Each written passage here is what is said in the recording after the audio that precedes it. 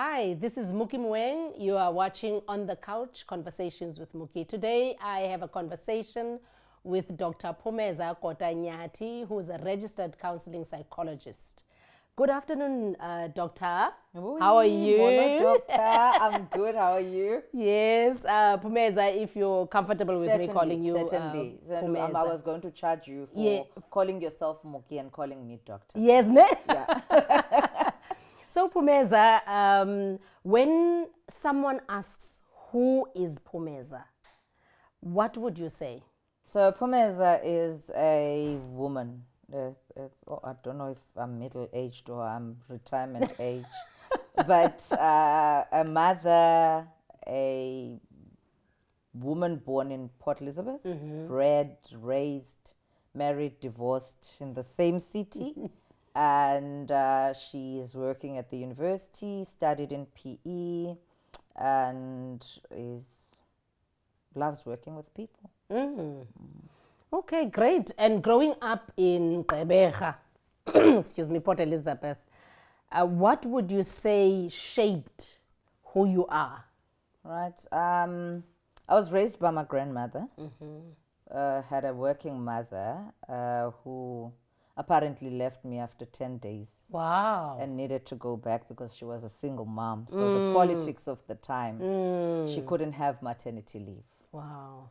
So basically raised by a retired teacher, raised around books, many papers, many pens, many pencils. Raised in a very active house where I had my sister and my cousins who stayed with us and who would come visit over weekends. So I grew up in an active, busy household. Grew up in the time when politics were real. Yes. So 1976 I started grade 1, standard. Sub A. And then 1980, I was going into standard 3, and then the uprisings. And then 1984, when I was going into standard 6, again uprisings. Yes. So it meant that I would lose 3 years of my schooling life. But right in the middle of that, I found modeling and beauty competitions. And so I whiled away my time doing those things. Miss Port Elizabeth. Women, you know, a few crown titles under the belt. And that kept me busy because it took me away from what was at the time people getting pregnant. I had to be careful about not getting pregnant, not that. Anyway, so I got to be involved in other social things. We had a busy New Brighton. So if there wasn't modeling, there was music. If, you know, people got into choral music, people got into men dance and other things. So we were kept busy. I obviously loved reading. I frequented the library. I took out books. I sat in my yard, little yard, and I read. So that I think kept me sane, kept me going, and formulated my later career, you know, as a teacher. I'm interested in hearing you talking about New Brighton, you know, a busy township. And I'm from Grafreinet. I also lost 3 years, of schooling during that time. And we did not have, you know, all of these opportunities. What would you say was, you know, a different kind of value system of the community at the time? You were everyone's child. You had people dedicated to you for no reason. I don't know how Omama Jola and others just took their time and ran clubs every day. Wow. We were at the club. We also had Abantu Abafana Notaduduze who ran Youth for Christ. So fortunately, I got captured. And we went to club. We were carrying our books and Bibles. We would go to camps all over the country. And that was the vibe. Wow. That was the vibe in New Brighton. We had people who were invested in us. And it was a village. So if you spot somebody's mom and you were doing something wrong, you knew to run. Yes. And it wasn't a thing, Yoba, you know they're going to tell your mom, they're going to tell your grandmother, and you're going to be in trouble. So you avoided situations where we all here and it's going to happen and you're bound to be caught. Yes. Because everyone knows the other. And that was the social life in New Brighton. It's gone. And I suppose Nyati, we to blame because we haven't really reinvested into those big projects of clubs and other things. Wow. We're going to move a little bit forward now. So you say you have this title, you are a dean, you know, of learning and teaching. But you're also a registered counseling psychologist. How did you come from that vibrant, you know, environment, deciding that you want to become a psychologist? Sure, it's more like psychology decided for me. When I completed my matric in 1990, I'll state my age for the benefits of those who say, you umdal. I didn't know anything about psychology. And in 1991, when I went to Western Cape University, we didn't have counseling psychologists or career counseling. So it was a matter of meeting PE people and they said, hi, isos right psych right tata wethu nesixhosa uzopasa. So I just took what they suggested for me, landed my first lecture in psychology, and it caught me. Wow. It made such sense that I couldn't. It actually became my best subject throughout my undergrad. Wow. So it found me, I didn't find it. I can never claim brilliance around. I searched and I went to my matric. We went to career counseling and my teacher said, you're supposed to be a teacher. Okay. You? I did not like that. You didn't want to be a teacher? No. Kaloku, a teacher in my township was a person who got a school leaver and went to teacher college. Yes. So Lomtu is not ambitious about my future. And I couldn't accept it. And only later when I was lecturing did I go, okay, I'm a teacher. You're a teacher. You're a teacher. But I also had the same, you know, because I think we were brought up during the same time, because I always wanted to be a teacher. But I didn't want to be a teacher that went to college. I wanted to go to a university. And my mom did not understand that. Exactly. She was like, what's the difference? Like, and you're going to be paid. You will be paid as a college teacher. I want a degree. I don't want a diploma. Okay. So let's talk about our topic today. Yes. Is about mental illness. And we hear the words being thrown around mental illness, and we see a lot of people really saying, I'm depressed, I'm anxious, I have panic attack, and all of those. What is mental illness? Mental illness, defined by World Health Organization, is a condition. It's a diagnosed. So umtu can't just say I'm depressed. Okay. It needs to be clinically diagnosed for it to be a condition. And how do we know? It's because umtu is malfunctioning in a particular area or areas. Okay. So we notice a shift in their regular functioning. And they can't be productive in their day-to-day activities. There is a shift in their cognitive ability. There is a shift in their emotional regulation. There is a shift in how they are behaving. Okay.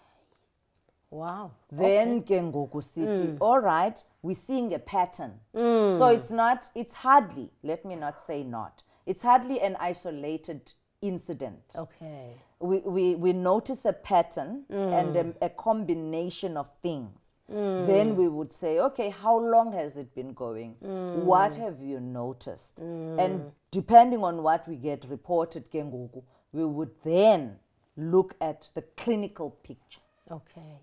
And psychologically, Kenguku say, okay, this is what the person is suffering from. Because there is a lot of stigma around mental illness, there is a shift to calling it mental health conditions. Oh, okay. it's less hard. It's more acceptable that physiologically we have conditions, diabetes, high blood pressure, cancer, and others. And we're able to somewhat accept them because they are known.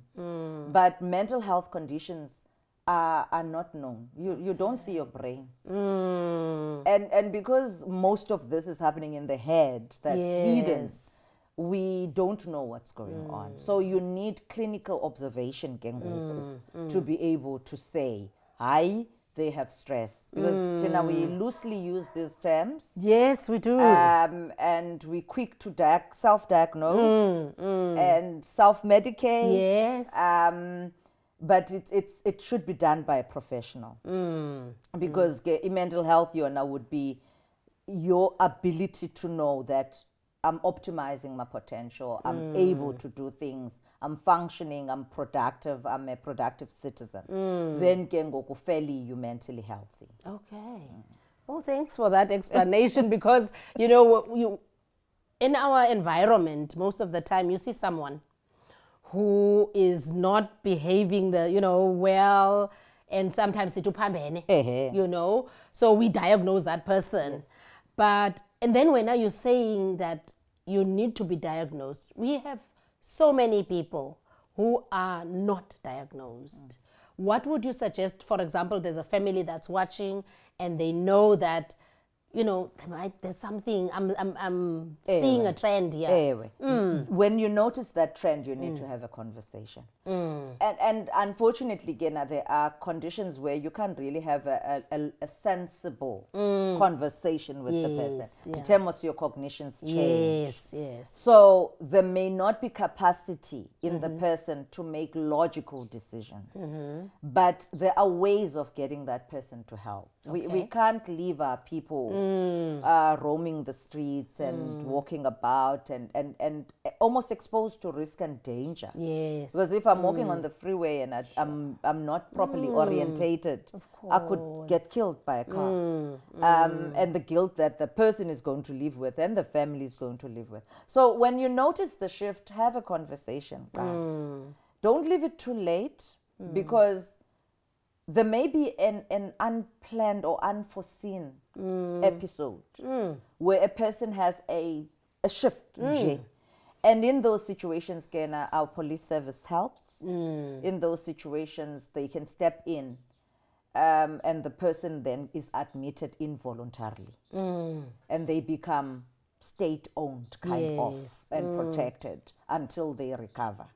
So we need to intervene, and there are other ways of intervening. It doesn't have to be just you. You can call the police and they can escort the person into a psychiatric environment. Okay, that's great. It's good to know. And now, Phumeza, I said you are a Dean of Learning and Teaching. You've been in student counseling. Yes. I would like us to go into higher education. Yes. And my question here, is it that there's more prevalence of mental health conditions?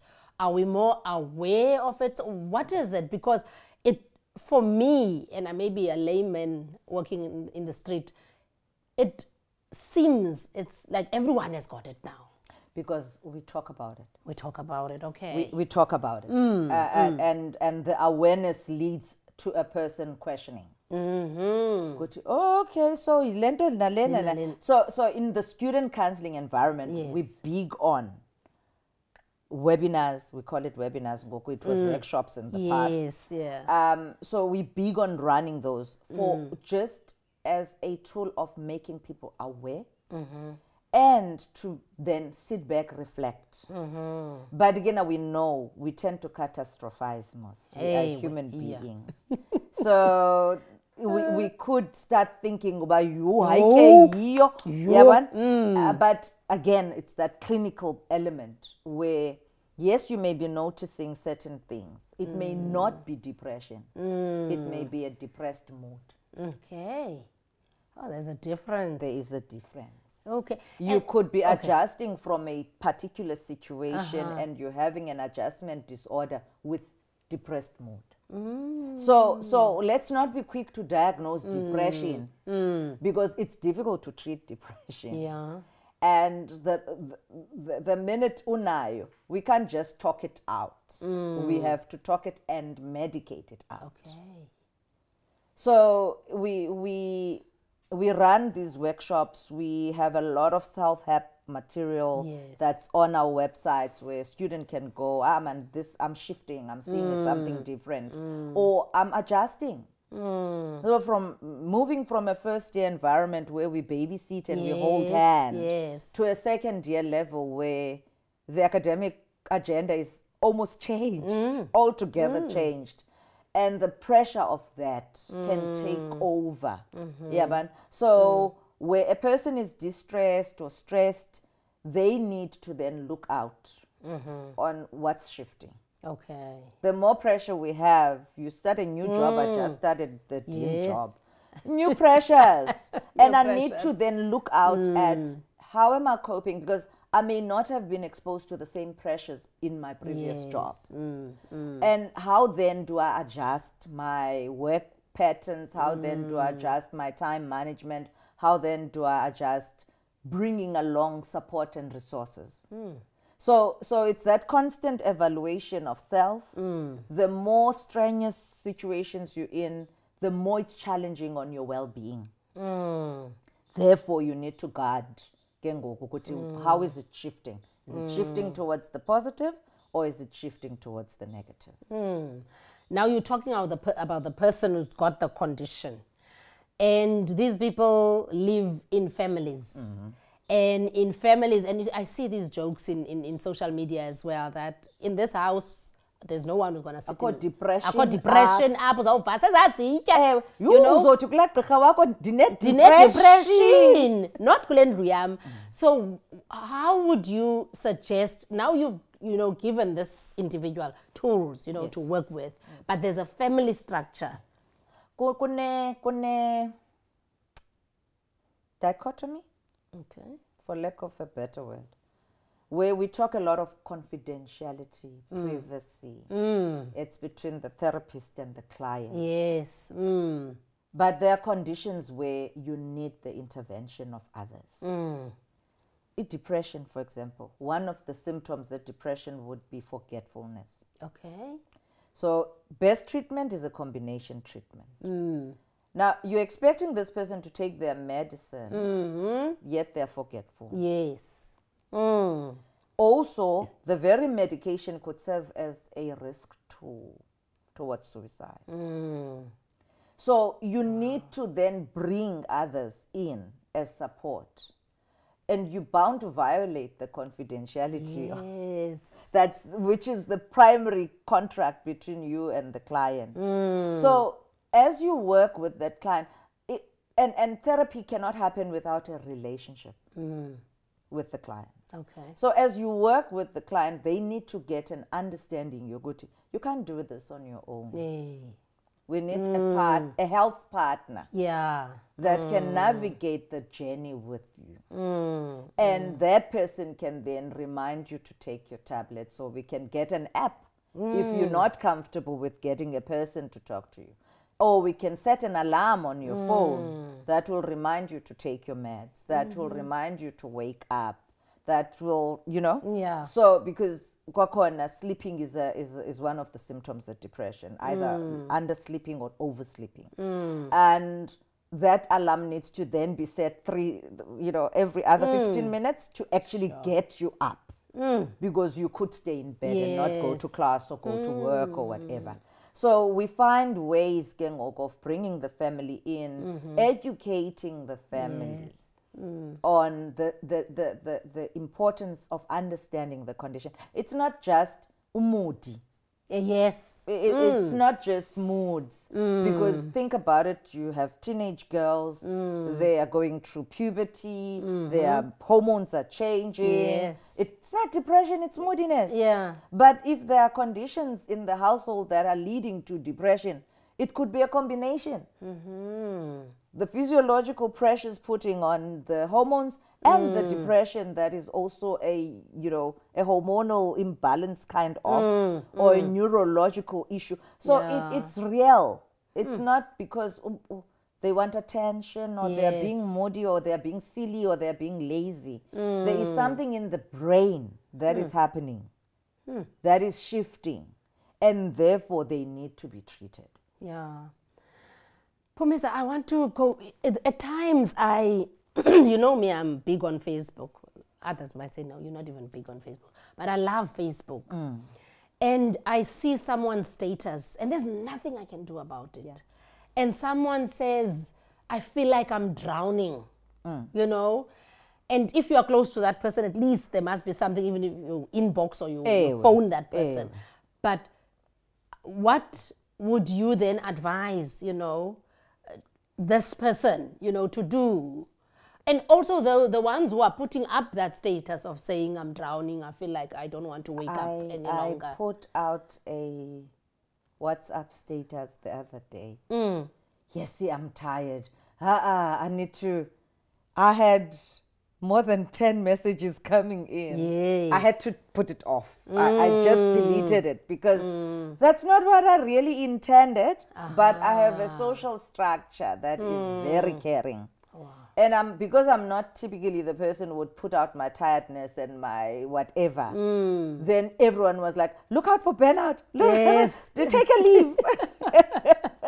And at a point I had to put it, delete, because I was worrying a few people. The minute a person says something that gives you a sense of, man, inbox, they've already put it out there. Yes. So it's no longer confidential, and it's not like okanye you want their news. Yeah. They have put it out there, and therefore how are you? I saw your status. Are you okay? Do you need to talk? And sometimes it's just that ear.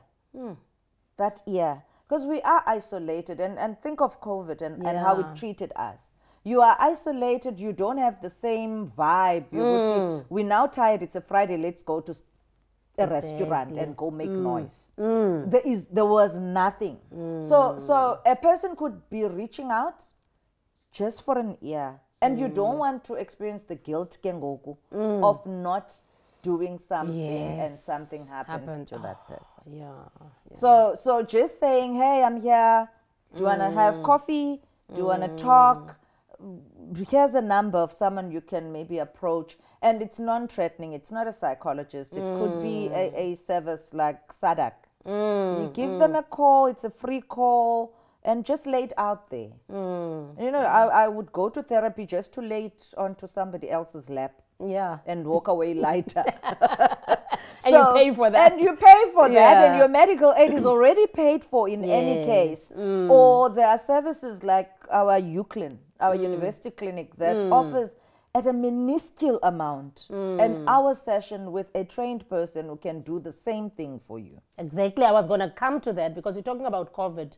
And for me, this online learning that has really put, you know, a lot of students in isolation, like you were saying, and also the conditions of home, you know, and not having connectivity, not having data, not having the right device.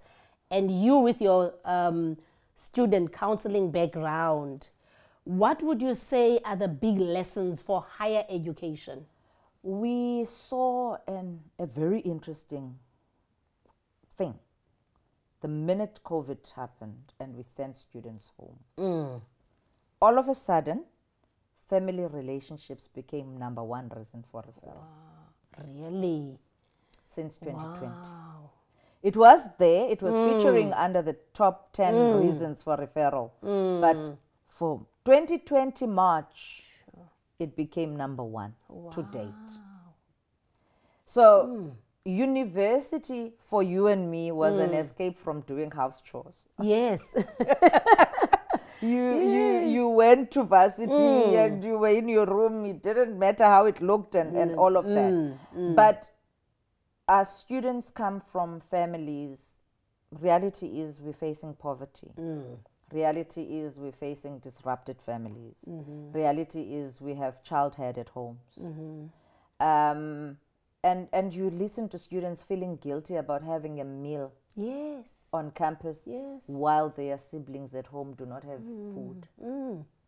You see students taking their NSFAS money and sending their money home, Yes. and finding other ways of coping here, or taking a food parcel. Yes. So those realities are surfacing. The social isolation that came with COVID, researchers are comparing it to solitary confinement. Wow. Same psychological response. So you can't be within your head for too long and not start seeing darkness. Yeah. So we've seen a higher need for counseling. We've seen the family structure being a problem. We've seen you can't really, strange, I'm saying can't, but this person has already passed a matric in the same conditions. Yes. Now we send them home to the very conditions. They had already escaped for 2 months. Escaped, maybe a terrible word, but they left. Yes. They and saw different. Yes. Now they are being pushed back into that same environment. No electricity. I've got a laptop. I bought the laptop. I got it. The university gave me a scheme, but I can't use it because I can't plug it. Yeah. They've sent me 30 gigs of data. I've got them. I've got a laptop, but I don't have electricity. Yeah.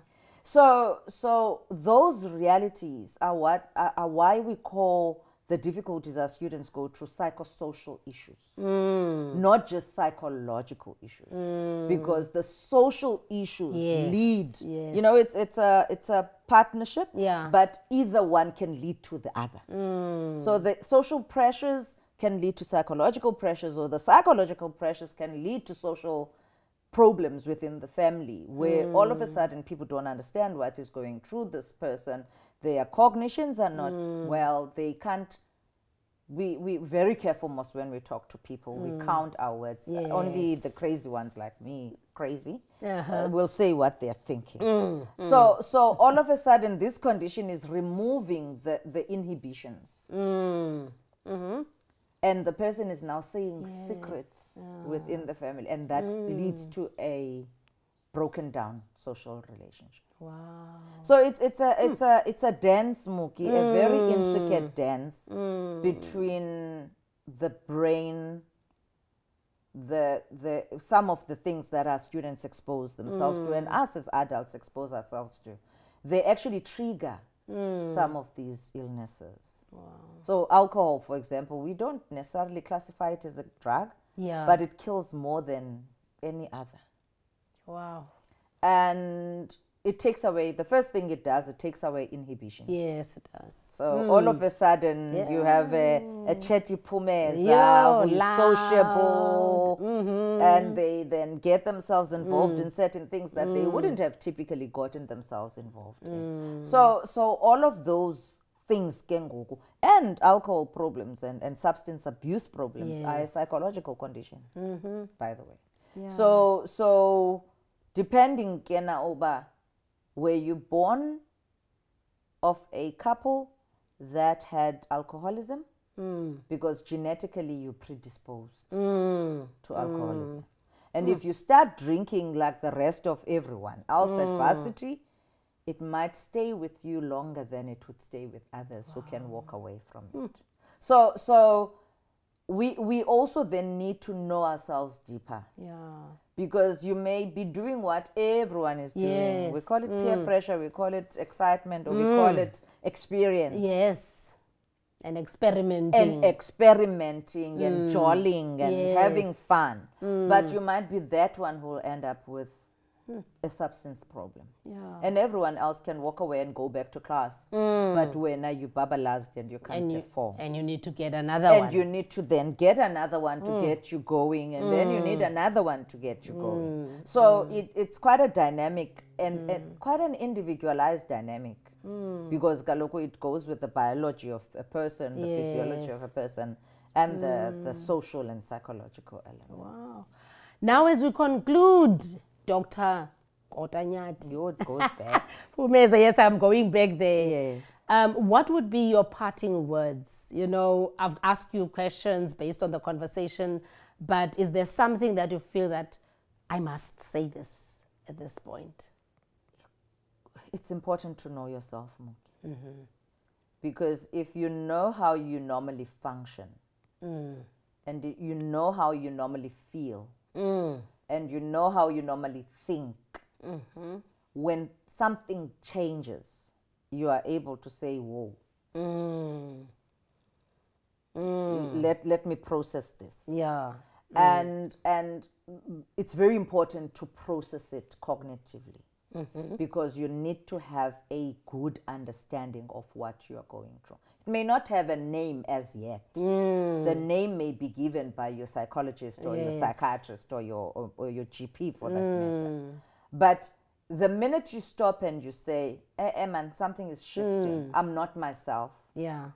You then are able to consult, and you then are able to make meaning of what you have been thinking about and trying to understand, and then you would be able to manage it.